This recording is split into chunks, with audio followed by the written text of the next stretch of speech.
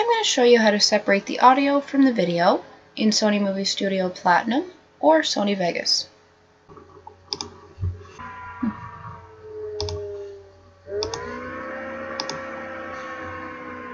Now I'm going to drag the video I just added to the timeline.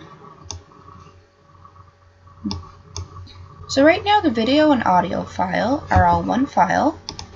And if you drag the video, it moves the audio as well. If you drag the audio, it moves the video as well.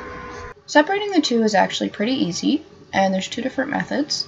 You can either use the keyboard shortcut method, or you can use the menu method. For the keyboard shortcut method, all you have to do is select either the video or audio. Since I already have the audio selected, I'm just going to use that one. Once you've selected either the video or audio, you're going to press the letter U on your keyboard. Once you do that, the video and audio should now be separated.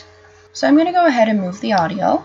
As you can see, when I move that, it's no longer dragging the video with it. And if I move the video file, again, it's not dragging the audio with it. At this point, if you want to delete either the video or audio file, it's pretty easy to do.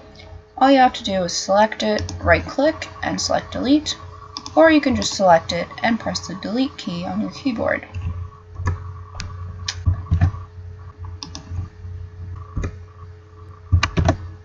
Alright, now for method number 2, I'm going to select the video file, right-click on it, go to Group, and select Remove From.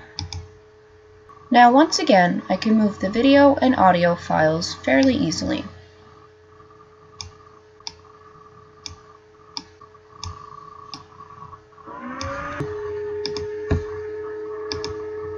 I hope you guys enjoyed this tutorial, and I'll see you in my next video.